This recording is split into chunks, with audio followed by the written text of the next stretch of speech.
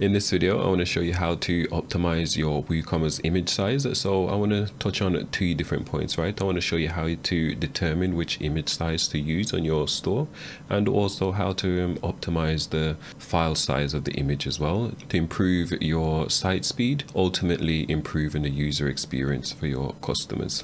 Okay, so with that being said, let's head over to our dashboard and let's get started. Okay, so the first thing I want to touch on is determine the image size. Okay, determine the correct image size. So by default, WooCommerce recommend doing the product image size 800 pixel by 800 pixel, right? So 800 pixel width, 800 pixel height. Okay, but again, this will vary depending on the theme you're using, and a quick way just to determine what image size to consider. So for example, I'm using a WooCommerce storefront theme and I'm on my product page here. So there's two caveats here. Okay, so if you've got a product which requires a high definition image, meaning you want customers to be able to zoom in and see every detail of the product, then you will want to use a larger size. However, if just looking at the product like this without zoom is good enough, then you can actually use a smaller image size. So for example, we can inspect element here. So I'll just right click and I'll just click inspect element. Okay, and if we click on this selector icon here, and if we select the image size, so here we can see the default is 800 by 800, right? Okay, yeah, so when we hover over the image here, we can see the actual pixel display of this product image is actually 416.31 pixel width by 416 pixel height. Okay, if all you care about is page speed, then you might want to consider actually reducing the default image size to probably something like 500, for example, or even you can do the exact pixel ratio. However, I'd think twice about setting it so small, because in the future you might want to change your theme, and then if you go for a theme which by default probably display the image using, let's say, 600 by 600 pixel, for example, it's essentially going to stretch the image. Okay, you'll have to base it on your current situation. If you're just going for straight speed, then I'll just do it the exact width which your theme requires, okay, because that will reduce the image size and there's no cropping of the image needed. Okay, so that's one thing. But again, as I said, if you need a higher quality image, 1500 by 1500, for example, and what that will do is when the customers zooming in, they can see even more detail on the image. So as I said, it will totally depend on your specific use case. Okay, so how do you actually edit the image size? This will vary depending on the theme that you're using. So as I said, I'm using storefront, and if we go to the customizer section here, okay, if we go WooCommerce, and then if we go product images, so as I said, again, depending on the theme you're using, sometimes you'll get the option here to actually customize the image size on a product page. We can also customize the thumbnail cropping. So when we're on the shop page, for example, these are the thumbnail. We can customize the size of these thumbnails, for example. Okay, but if you want to fully customize the image size on a product page, regardless what theme you're using, then I recommend just using the Woosuite Additional Variation Images plugin. Okay, so just head over to woosuite.com, go ahead and download this plugin. I'll leave the link in the description below. And with that said, let's head back over to our dashboard. Okay, so assuming you've downloaded the Woosuite Additional Variation Images plugin, just go ahead and upload that plugin. So we'll go plugins, add new, upload and install the plugin. Once you've done so, you'll see this Woosuite menu here. Go ahead and click activate, enter in your license key. Then it'll automatically redirect you to this add-on section.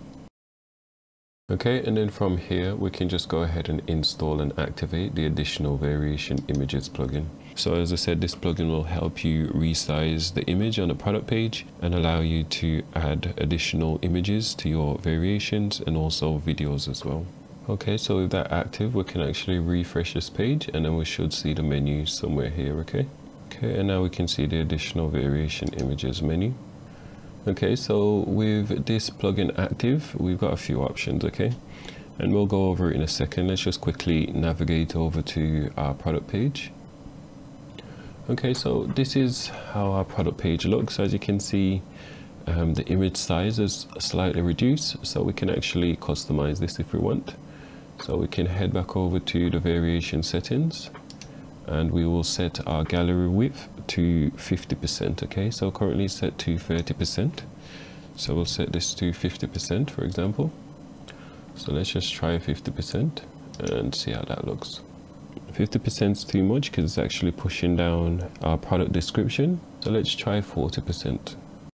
So you just want to keep tweaking the percentage each time until you get the right fit for your current theme, okay? So let's refresh this page again. Okay, and now this looks loads better. So I'm happy with this. So I'm going to leave it here. And now if we want to customize the image size, we can navigate again over to customize, and now we'll have a few extra options. So when we go to WooCommerce and then product image, here we can actually set the max image width and the max thumbnail width as well. Okay, so for example, if we wanted to say 400, we can do so. And then basically what we'll do, let's say for example, if you uploaded an image which was 1000 pixel in width, then it'll automatically create a 410 pixel width version of that image. Okay, so it'll make the image load a lot faster, and this way as well you get to actually retain the original size of the image, so it's well worth doing.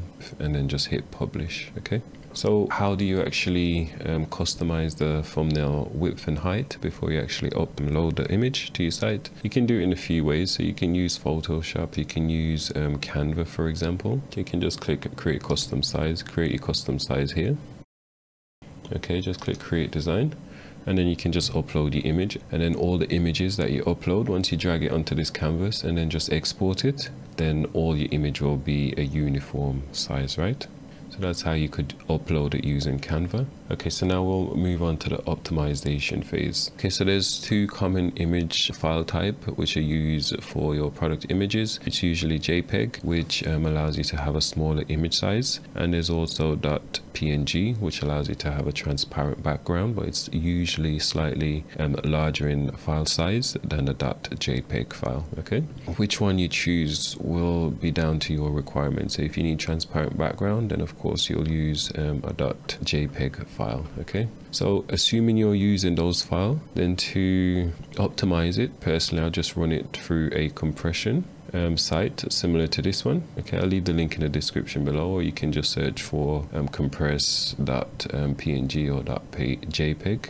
Right, and there's a few, and you can test it out to see which one gives you the better result. But essentially just upload your image, drag and drop it here, then it will download a compressed version. Okay, so if you want to take your speed optimization to a next level, then you can use a plugin like this one here. Okay, convert media, meaning you can convert the media file to a WebP and a VIF. Okay, so WebP is a new web format for your images, and it's usually smaller than a .jpeg file. Okay, so you might want to use a plugin like this. You literally just upload it, convert it, and it will run it in the background. Before you do anything like this, I'll just make sure you create a backup of your site, and then you'll be good to go. Okay, so a few other optimization strategies is you can use a CND, a content delivery network. So you can use something like Cloudflare, and essentially what that will do is it will copy all your images onto their server.